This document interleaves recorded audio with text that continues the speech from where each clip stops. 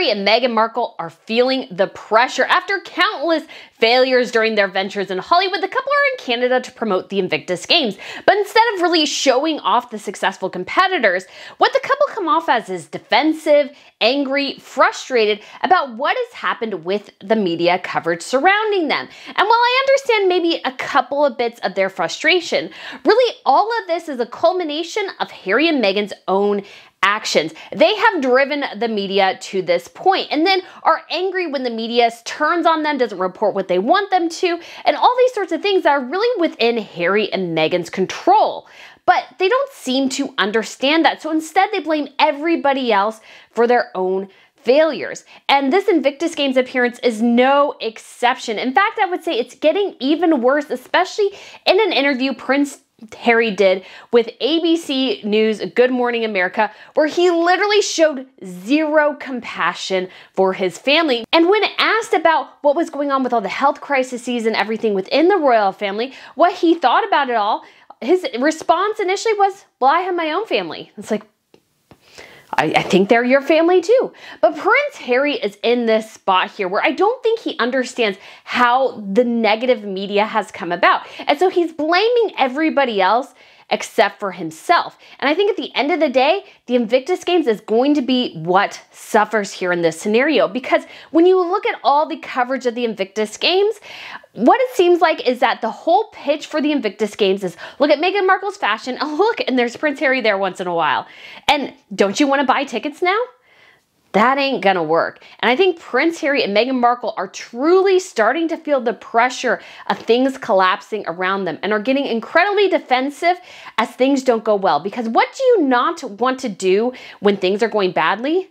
Essentially admit that you're in a tough spot, which is what Harry and Meghan are doing. So we're going to talk about this today. But if you guys haven't been to Royal News Network, my name is Brittany. I provide you all compelling royal commentary. So if you want to hit that subscribe button, that would be awesome. We're almost to 142,000 subscribers, and I'd love to try to get to 150 by the end of this month or before the second year anniversary of the channel on March 5th or 6th. So if you guys want to subscribe, that would be awesome. And I also have an upcoming trip to Scotland with those who sign up. It's going to be such a fun and exciting experience. I love Scotland. I think it's an incredible place. And if you haven't been there, you really, really should. Obviously, it was one of Her Majesty's most favorite places in the world. And she actually did pass away in Scotland at her castle in Balmoral. So if you guys are interested in any of that, there will be links down below. It'll be an amazing trip, about a week in mid-July. But let's get into all this stuff with Invictus because there's so much going on. It's almost hard to keep track of it. And you almost want to do like 12 different videos.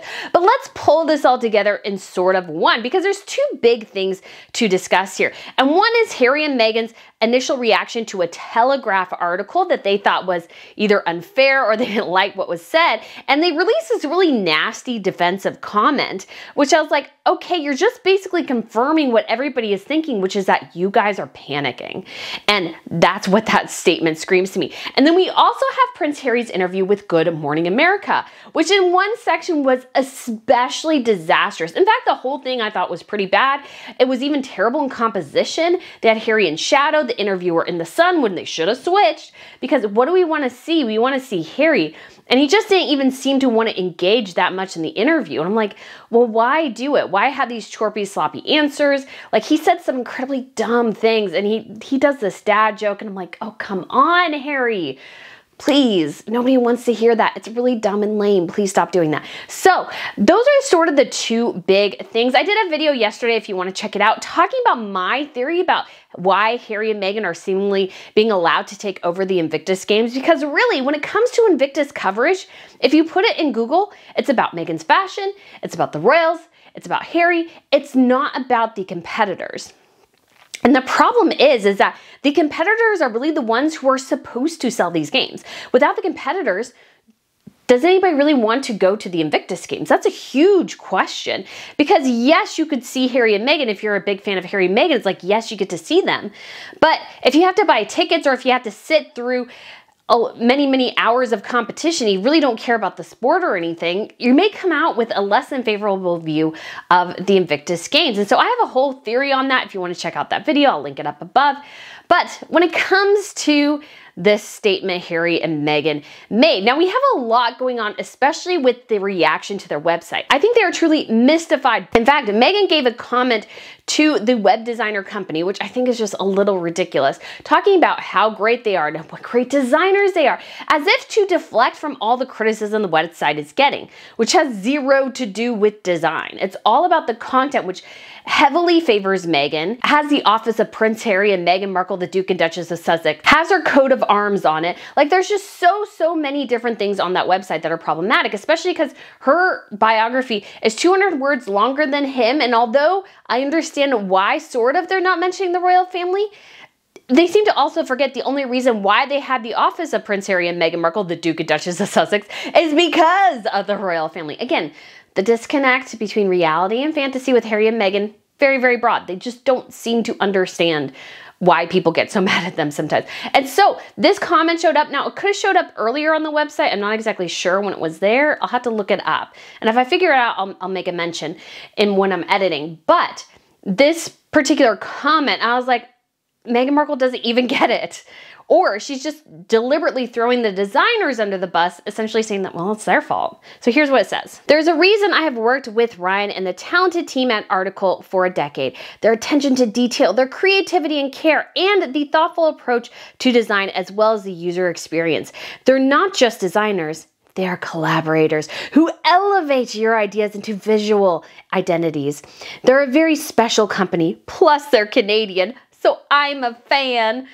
Okay, I had to add that little bit there. Probably wasn't very appropriate, but I thought that comment was incredibly stupid because the first thing you did, Meghan Markle, was bolt out of Canada the fastest you could for California and Hollywood because that's where you wanted to be. So this whole idea that she's really connected to Canada, I mean, she lived there, but I don't think really at the end of the day she has that much connection to it. But it's just convenient. But again, you feel this growing defensiveness with the couple because everything they do gets criticized, but for good reason. And the criticism of the website is not the design of the website. Nobody cares. In fact, it's a very simple design. It's honestly not that special. It's a very simple website. Nothing on it is all that like groundbreaking. But the issue there is the content, specifically the coat of arms. You have Meghan having the longer biography. Like, so many things are the issue of the website. But then now we also had this Telegraph article. And according to Cameron Walker of GBN News, it appears that the couple had a very negative reaction to a recent Telegraph article, which I thought was very banal, which is just identifying the problems that they're having. And Harry and Meghan definitely didn't like that. And they released a statement, which I'll get to, but let me read you some sections of this Telegraph piece. So in one section it says, not only is there a marked absence of real working royals from the public eye, the Queen and the Princess royals soldiering on notwithstanding, but the Duke is fresh from a 30-minute face-to-face meeting with his father for the first time since the coronation. His team appears to have reached a truce with the Buckingham Palace aides the Duke distrusts. Neither side has leaked a squeak of information about the meeting so far. Sources close to the Sussexes confirm that the Canada trip is intended to be strictly on message at Invictus with no extra visits around Vancouver on the schedule. But the problem is, the Invictus Games is not the core message of what Harry and Meghan are getting out there. Yes, are they there to support the Invictus Games in theory? Yes, but what is getting out there is always connected to the royals. Because Harry and Meghan have created this situation within the media where their dirt on the royal family sells. Their connection to the royal family is what sells them. And that's Harry and Meghan's fault. They could have avoided that by simply leaving the royal family, creating businesses, and saying from the jump, we are not going to say anything about what happened. But no. They went on Oprah. They did a Netflix series on it. Harry did his book Spare, and numerous other anecdotes that have gotten through the media about Harry and Meghan's relationship with the royals. Yes, some of it probably came from the royal side. Some of it came from Harry and Meghan's side. But Harry and Meghan are the ones that are fueling it. And so how can they be on message when their whole message essentially is, we are former royals, we hate the royal family, please watch us because we think we're important. That's a message Harry and Meghan are selling. And so that's what people are looking for. This GMA interview we'll get to later, I'm like thinking to myself, would GMA be there if they couldn't ask about King Charles? Probably not. Because Harry and Meghan have created the situation where the only thing that sells for them is their connection to the royals.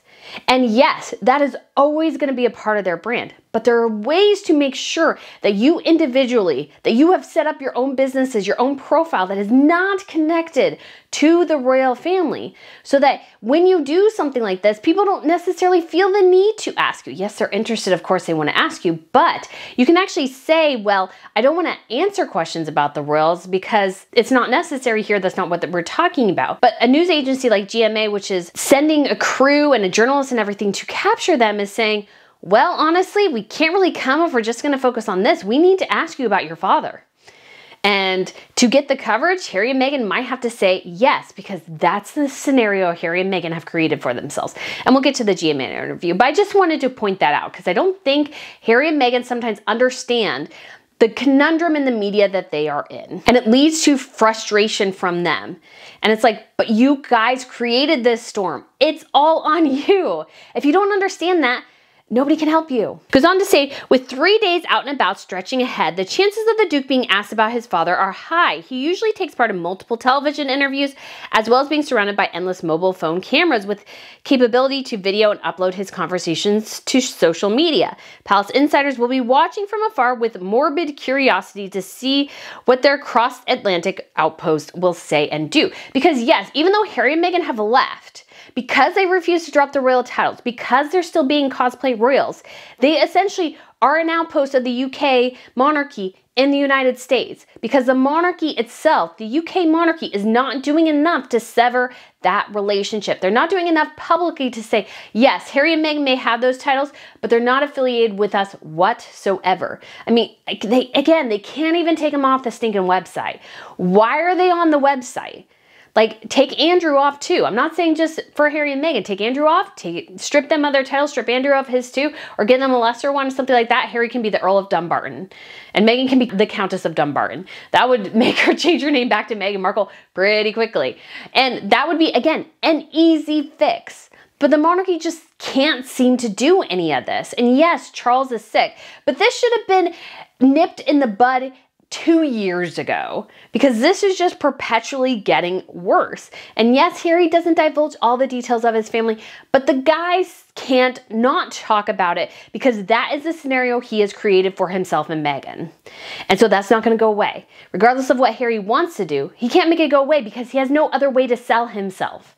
And Meghan, they have no other way to sell themselves but being royal again. So I didn't include a paragraph talking about how, since Charles is sick, Harry could have, in a different scenario, gone to Canada and shared Charles's message, but of course he can't. It goes on to say, in another world, the Duke of Sussex could deliver that message on behalf of the king and country. Instead, he is working freelance, but still wields the power to boost or damage all important international relationships, which is true. That is important. Harry and Meghan, because again, the monarchy will not sever, will not be more punishing on them, is allowing them to potentially dictate international relationships.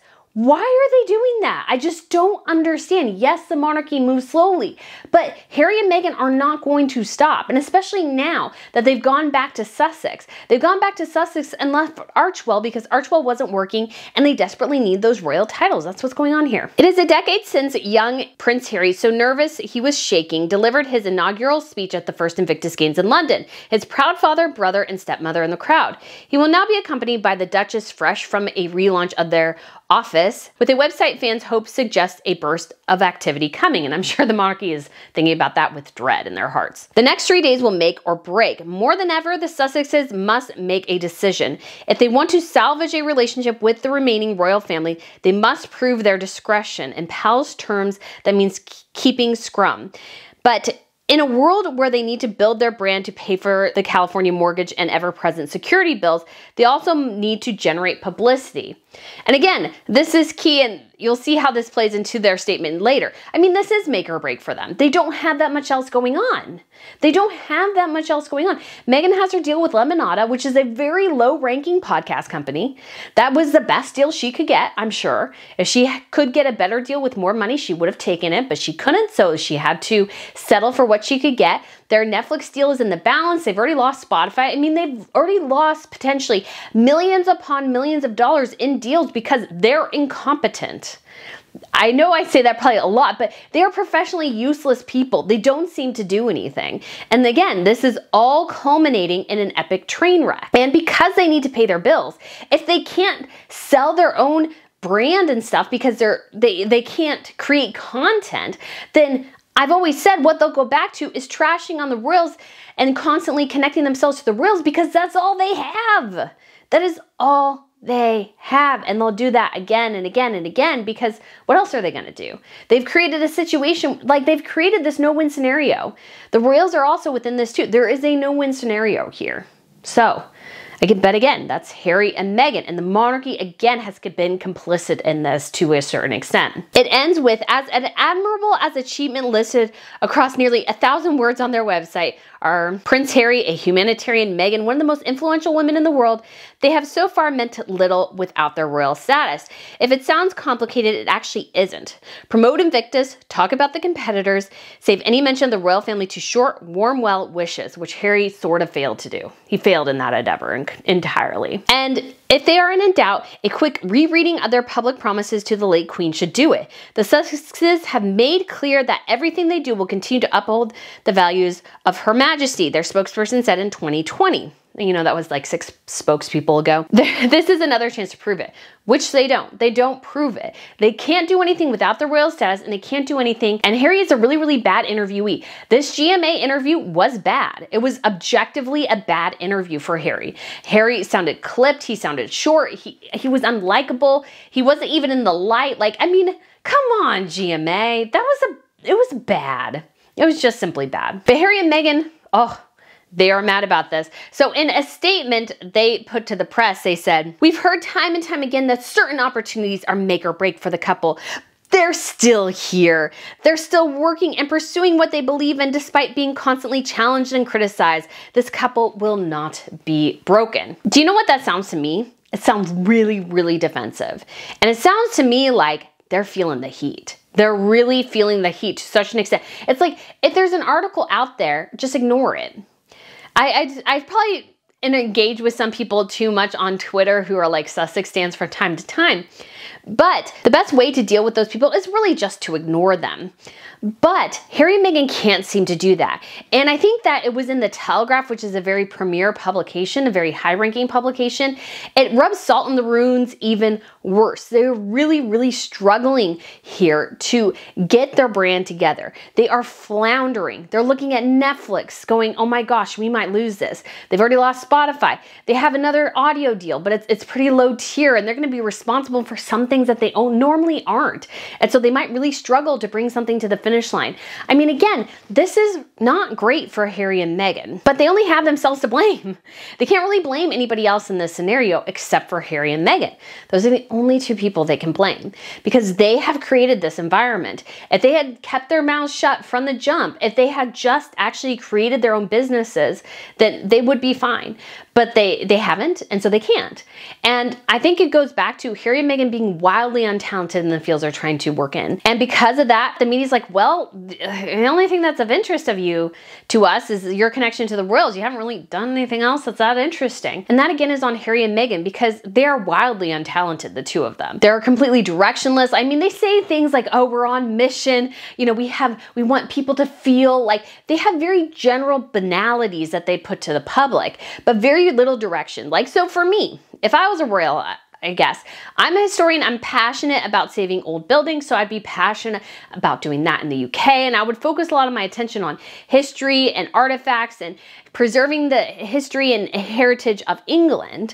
And so there's a clear direction you could go in. Catherine, if you look at her, she focuses on young children. She has an interest in art. And those are the 2 general paths she's in. And yes, she supports William in his conservation efforts, but she really leaves that to him. And so she has her own tracks. William has his own tracks. Yes, they intersect and they weave in and out, but they have a direction. Harry and Meghan have no direction. And yes, it took Catherine a while, I feel like, to really find her footing.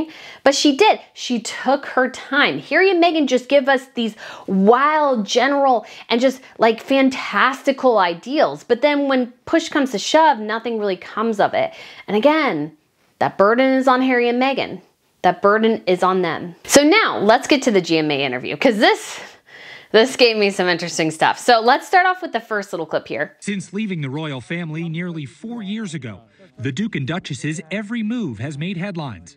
And just last week, an unexpected diagnosis for Harry's father, King Charles. So I almost feel like in the beginning of this little interview, Harry's like literally shoved. They're like, you need to do this. And they shove him over there because he kind of like wanders over there. It's not great. So how did you get the news that the king was ill? I spoke to him. And what did you do next? I jumped on a plane and went to go and see him as soon as I could. So he says he got a phone call and then he jumped on a plane as soon as he could. Now, given that he arrived just like a day later, I don't think Harry got the news until right before the media did. And then he went out.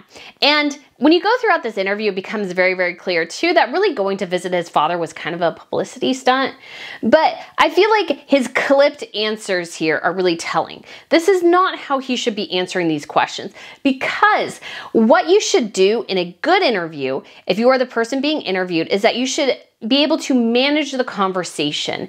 And Harry's very short, like he doesn't want to talk about it. Then don't get asked either A, or prep with your PR team about how to talk about it right now. Not just this, like you feel like he has no prep for this whatsoever and he's kind of like, you know, he's kind of tense getting these questions. It's like, well, did you not prep for this? And again, the composition of this interview, I just want to scream because Harry's in shadow. So it's hard to get a feel for his facial reactions because he's entirely in shadow. I'm like, who composed this? This is terrible. And the interview just gets more and more awkward. How was that visit for you emotionally? Look, I love my family. The fact that I was able to get on a plane and go and see him and spend any time with him, I'm grateful for that. What's sort of your outlook on his health? That stays between me and him. Well, he is good there where he doesn't admit, well, I'm not going to talk about his prognosis. Feels like he goes, I love my family.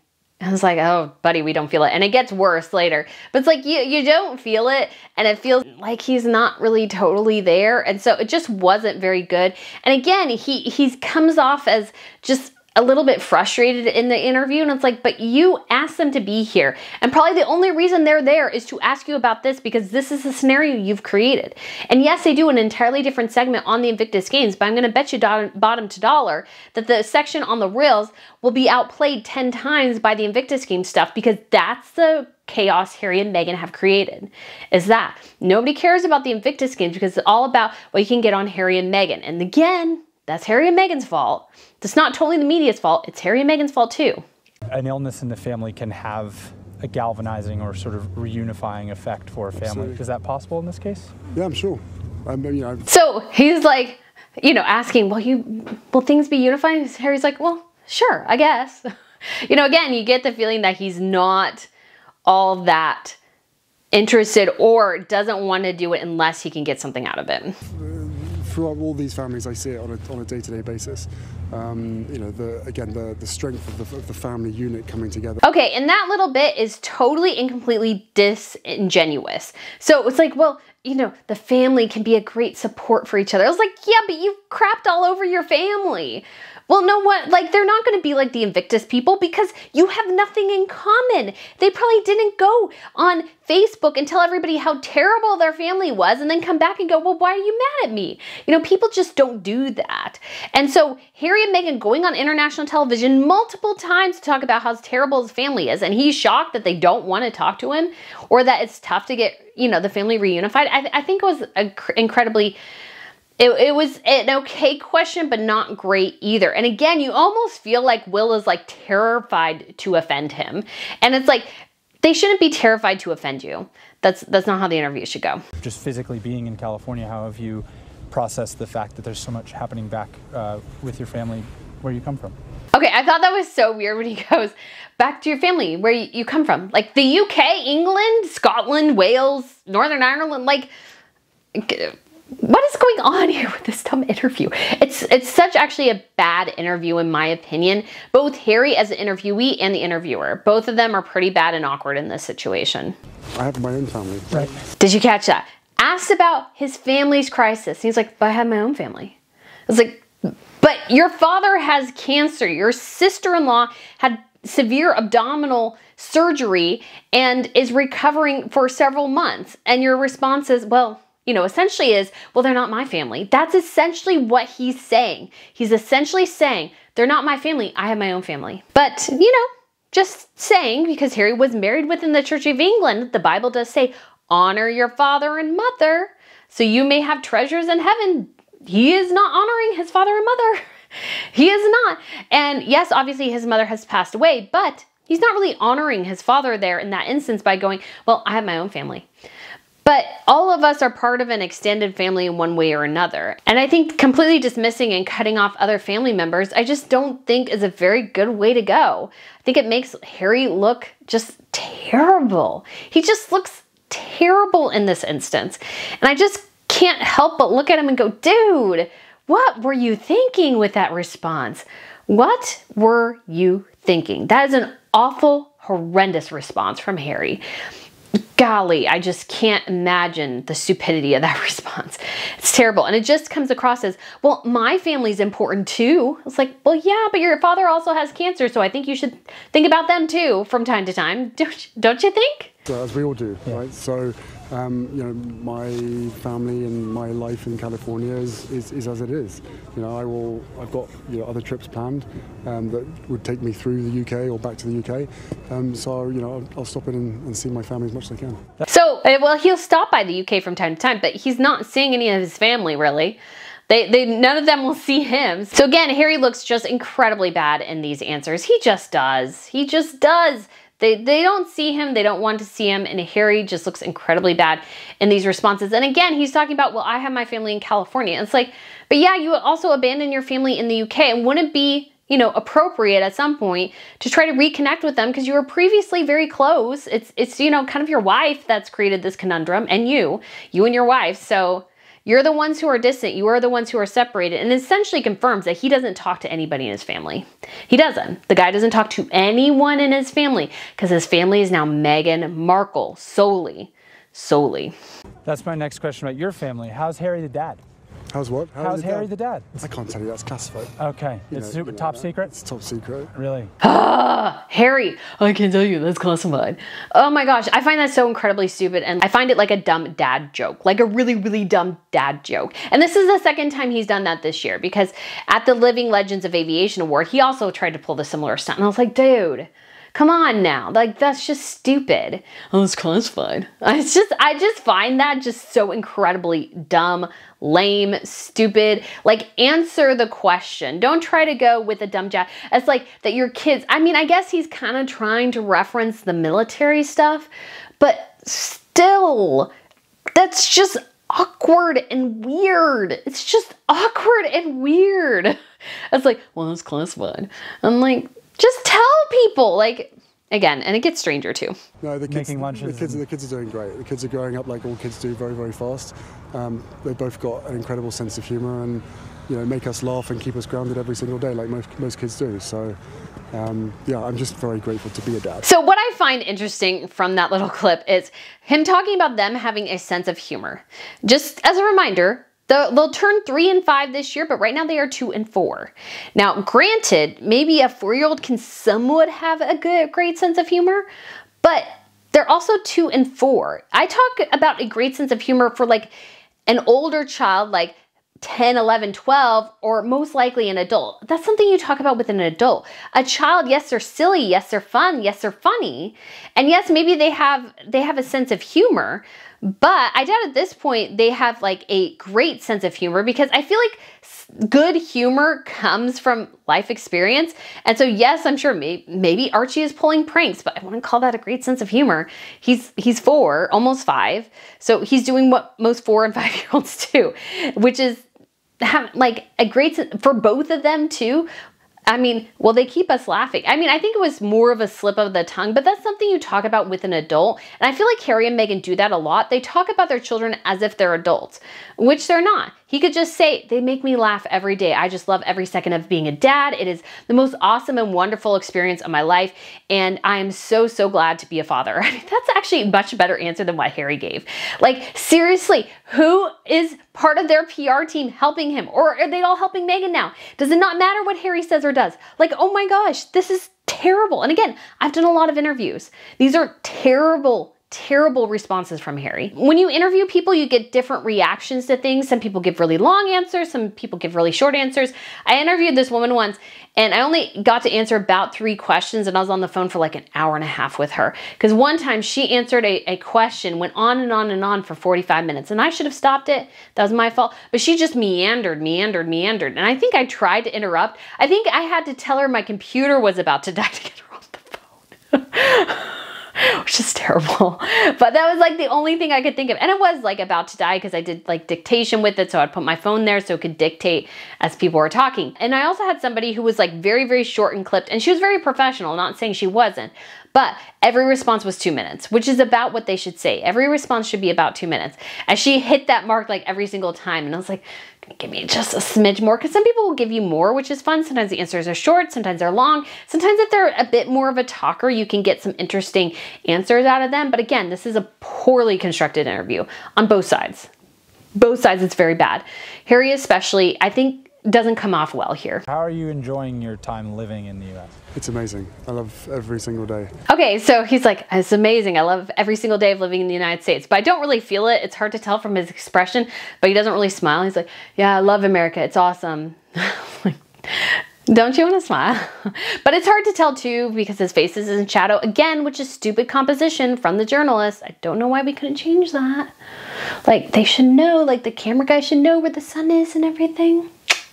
Again, very irritated. But it also gets funny here because it's like, you can tell Will, who's the interviewee, Will Reeve, who's the son of Christopher Reeve, the former Superman who ended up dying, he doesn't really understand royalty.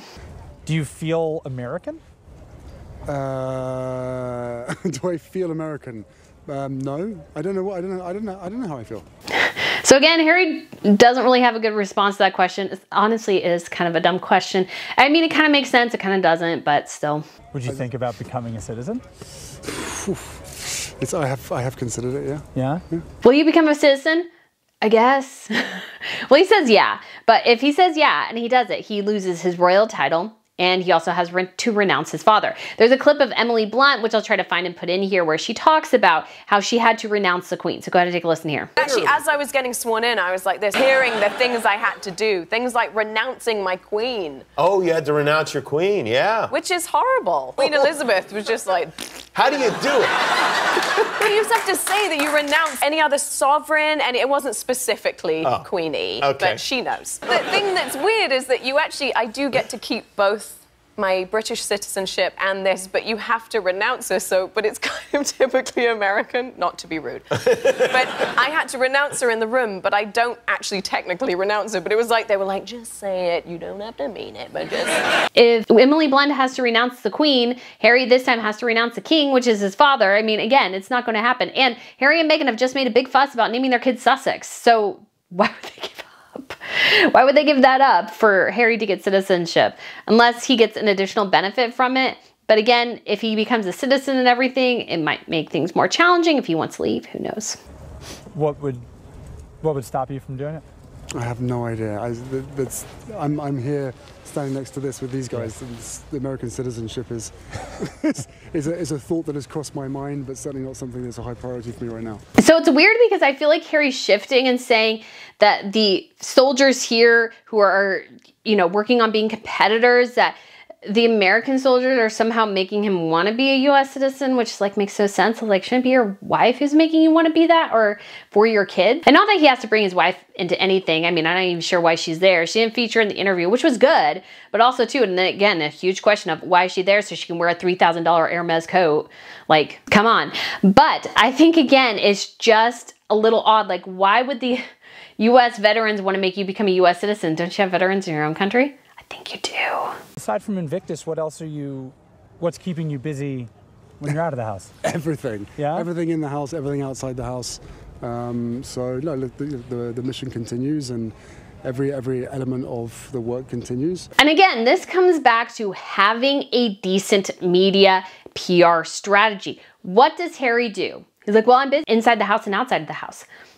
What does that mean? If I'm a business person investing in you and you just say you're busy, well, what does that mean? What are you working on? They need to be able to sell what they're doing, and they can't do it. And you'll see too that Harry goes immediately into the Invictus Games in 2025, which is good. He's shifting to the Invictus Games, which is sort of good in the interview because you kind of want to have the interview be something where you control aspects of it. But again, it raises some really, really fascinating questions about what the future holds for Harry and Meghan, because it sounds like Prince Harry especially has a nothing sandwich going on at home. And so he just says he's busy. But how are you busy? What are you doing? Again, it's all about strategy, PR, professionalism, all these sorts of things, which appear to be failing for Harry and Meghan. And before you know it, February next year, this time in a year's time, we're going to be right here doing all this again. Hopefully you'll be here. And we're going to have the whole of Whistler and hopefully the whole of Canada screaming these guys on for an epic games. Well, Harry, I hate to tell you, bud, but I just don't know if all of Canada will be there screaming you on. Why? Well, because you've kind of made it impossible for them to do that. Harry and Meghan's obsession with themselves and with the royals and getting vengeance on them has resulted in a brand that is wildly inconsistent and wildly toxic. And because of that, it's really, really hard for people to engage in what they're doing. So even if the Invictus Games is great, people will stay away just because of Harry and Meghan. So are you a benefit or a detriment to the games? Because right now your favorabilities are exceedingly low. And yes, the veterans are there, but you've also made this whole publicity tour about yourself. So how are the veterans supposed to benefit from your personal self-publicity tour? Well, the answer is they're probably not going to benefit. And so the question becomes, what is Harry and Meghan's strategy here? How are they going to help the veterans? Or are they just continuing going to help themselves?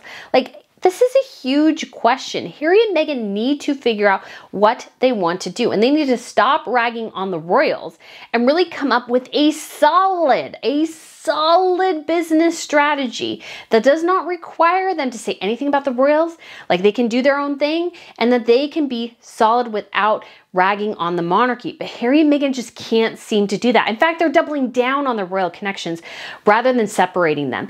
And you can feel the continual frustration and the defensiveness as things continue to go off the rails, and Harry and Meghan are desperately trying to right the ship.